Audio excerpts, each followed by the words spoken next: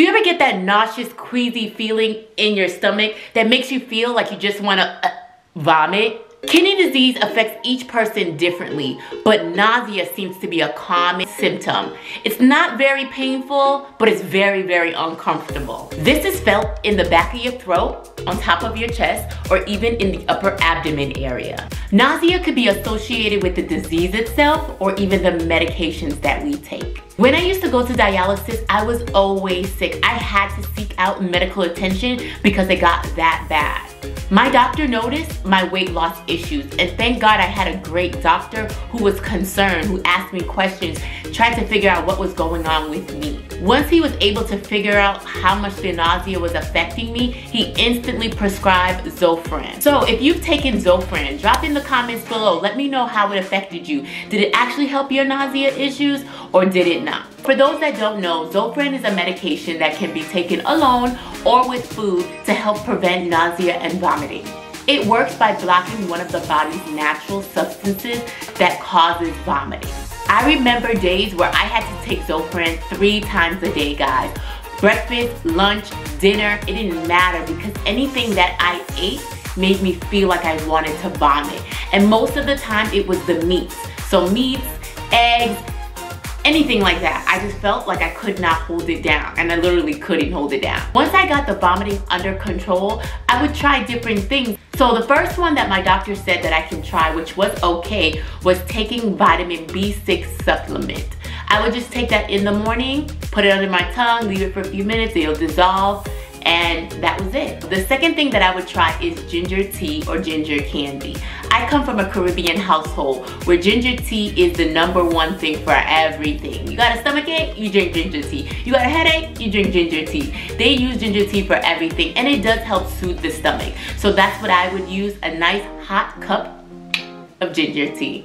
So the third thing that I would try, which was my favorite, was acupuncture. Something about those little needles being put in, it just used to reset my whole body, and it definitely helped me with that. The fourth thing that I would try is deep breathing. Guys, sometimes we just need that. And when I used to sit by myself and I used to do deep breathing, it just helps me control my mind, because sometimes your mind is the most powerful thing. You may feel like you want to vomit, but if you just sit down, close your eyes, and just meditate for a little bit, that feeling just may go away. Fifth thing that I would try is essential oils. Ooh, I love me some peppermint. They always say peppermint was good for nausea, so I'll put a few drops in my diffuser at nighttime and my whole room. That aroma, and it used to help keep me calm, and I never felt like I needed to vomit when that was on. The thing that I would do is I actually will try ginger ale, guys. I know it's not the best thing, but it honestly helps. I try not to do too much of this, but as you can see, it's the mini size because it's, you know, the sugars and sodas are not good, especially if you're on dialysis. And even if you're not on dialysis, sodas aren't that great. But for some reason, ginger ale always does the trick when you're nauseous. Sometimes nausea and vomiting requires just a short-term change in your diet. If you manage to keep down anything at all, maybe try doing smaller portions of your food sizes. As I battle kidney and lupus disease, I remember one thing that my dad used to always tell me. He used to always say, honey, try to eat something, anything, because you need energy to get back up and try again. Pick better choices by avoiding the spicy foods, the oily foods, caffeine, and even dairy. Once the nausea has passed, then you can pick up eating your regular diet, but I would recommend going back into it slowly. Ultimately, the best way to treat nausea is to figure out what the underlying cause is. In some cases, nausea may pass with home remedies, but there are some times where you will need to get medical intervention. Another tip is get adequate enough rest and stay hydrated at all times.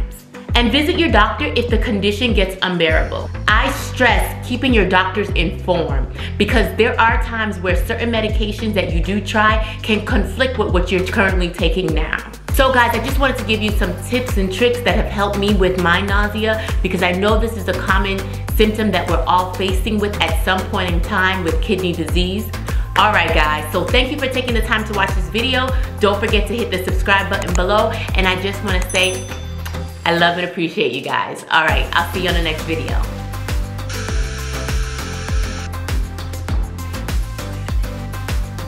It's felt in the back of your throat, on top of, not on top. Why can't I get this? So the fifth thing that,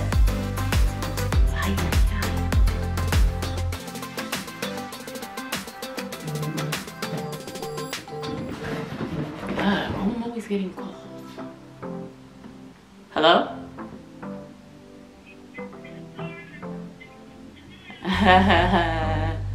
That's good.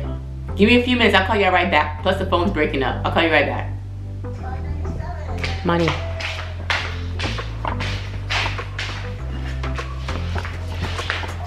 Did you finish that work, Amani?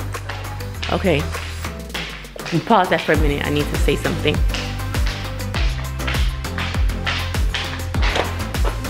Wait.